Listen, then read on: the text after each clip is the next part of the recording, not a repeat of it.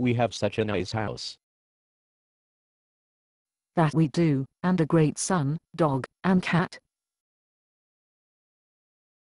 Our housemaid and gardener are wonderful, as well. They are completely trustworthy. All is great in our life, but do you think we are safe?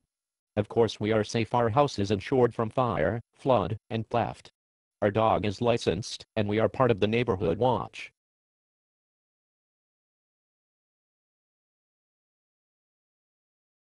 That is true, but what of the people outside? Are they a threat to us?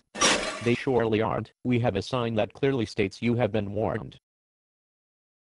Yes, but what if they don't listen to our signs? They would have to open the gates, which are controlled electronically, and we would be informed. But there have been so many riots lately, I just don't feel safe. Then we will install burglar bars on every window and door, and have an alarm system too. The view outside is a bit blocked, but I feel a bit safer. But what if they saw through the bars? The alarm has been triggered by the cat so much we don't know if it is real. We will be fine. We must watch for our housemaid and gardener though. They mean no harm. I will give them tea and cookies. You will only encourage other homeless to our home with those treats. You are right. Then we need to add a high wall. Yeah, to prevent people from jumping the fence into the garden.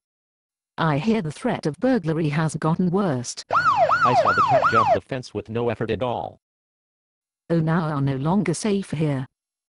We will up security once again. We will add shards of glass on top of the walls.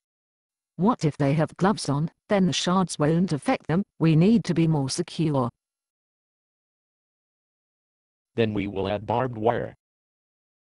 Then people will know not to even try to enter. The house will look like a prison, a concentration camp, but they will know not to enter.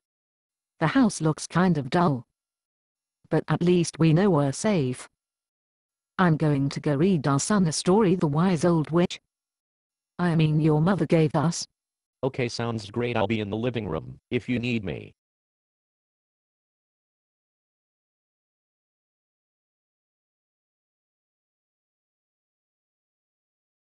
No. Our son. He has been eaten alive by the Dragon Teeth Security Company.